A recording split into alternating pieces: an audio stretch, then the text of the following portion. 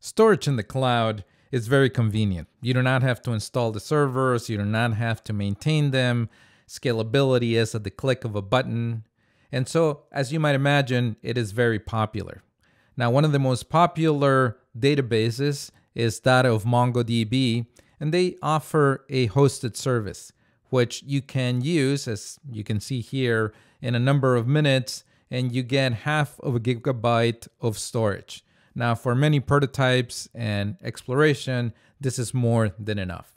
Also, you should know that you can run it locally if you happen to like this quite a bit and you want to install it in your lab on some bigger machine and not pay for the service. The code is open source and it is freely available to download. Now let's go ahead and walk through some of the basics. We will create the basic entry onto the database, and then we will read those documents back. So let me go ahead and close this window here and show you the folder that I will be working from here. As you can see, it is 07 underscore MongoDB. And let me navigate to the same place within the file system here. We'll enter 07 and move to the file system. And as you can see there, I have these same files. So I'm going to go ahead and open up the first one. I can do that by entering code 00. I can also just drag and drop onto the folder itself. Now note here that I am using an npm package called mongodb, and this is the driver that sets up all of the right configuration in order for you to reach out and connect to these to this hosted servers. In this case, you could do the exact same thing if you were running your own database within your own server by using this client and setting up the right connection string. You can see there the connection string. Obviously, you would need to replace this with your own username and your own password. And that is part of the setup that you would go through if you use the hosted free service or if you set up the database yourself. The rest of it is just the configuration that is required for this package that connects to the database. Now within the client.connect, we're going to create a database. As you can see there, we're going to create a table. We're then going to create a document and add this document to the collection. As you will see, the collection is, you can map it onto tables within the relational world.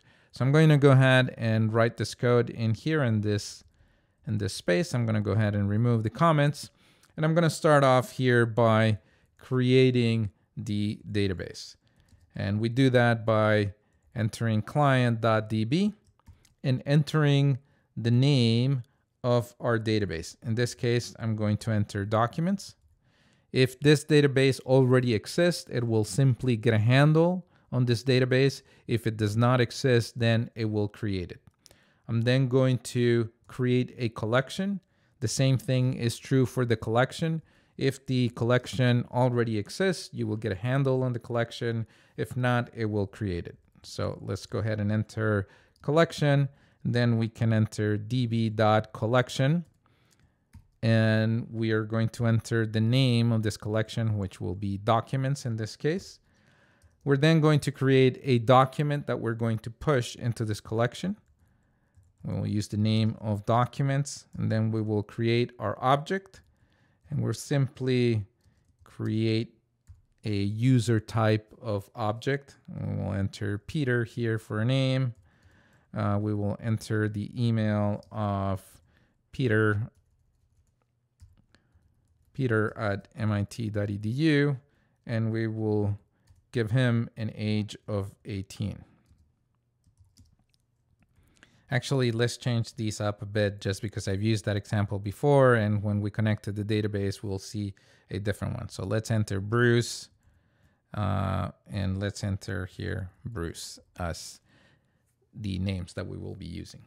Now we can go ahead and use the collection that we created in line 7, and we are going to insert, and this is again part of the package, and you can see here that we get autocomplete, and we're going to go ahead and insert one that takes a document.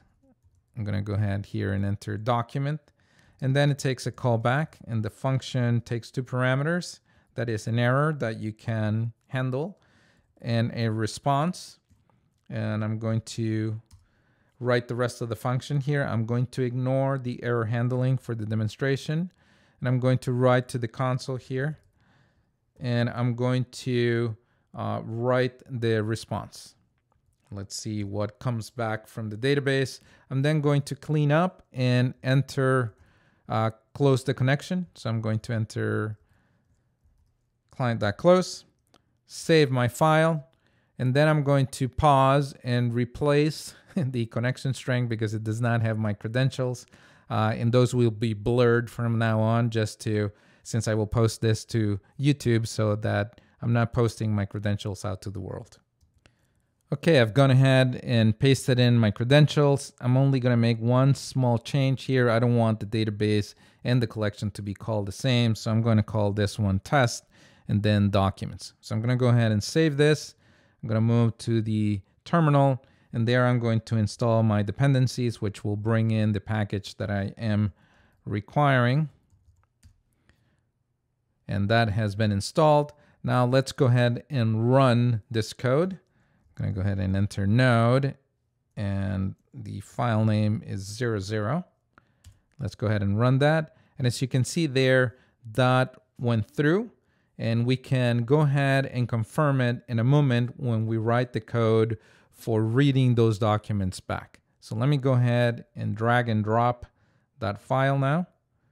File that is called 02_getAllDocs.js. And as you can see there, the first part is the boilerplate that uses the package to establish that connection. And within the comments, we're going to write our code to reach out, make the connection, and bring those files or those entries back. Just as before, we need to get a handle on the database and the collection. So I'm going to go ahead and copy and paste those. And then I'm going to go ahead and enter the code to be able to make that query. So collection.find, and in this case, we're going to make an empty entry that will bring back all the documents. There you can be more specific about your query. Then we're going to use toArray function, and it takes two parameters. The first one is the error, just as before. The second one is the docs coming back. I'm then going to write the result to the console, and I'm going to enter here docs. I'm now going to go ahead and terminate that line and write and close the connection to the database, which in this case is client.close. So I'm going to go ahead and save that. And just as before, I'm going to go ahead and change my query string. I'm going to do that now. Or sorry, my connection string.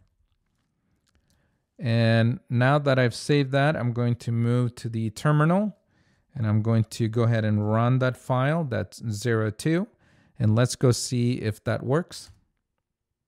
Yes, as you can see there, we get a bunch of documents back, some of them documents that I've written before, and the last one, which is Bruce at mit.edu, and the age of 58. Now, to be able to get more of the functionality, dig into the documentation, and I will provide this code to you with the rest of the examples that you see there so that you can play with this code. As I mentioned, for scalability, for performance, this is one of the go-to database packages. It's open source, so that means there is no licensing that you need to pay, and it is widely used and also has commercial support in case that's something that is important.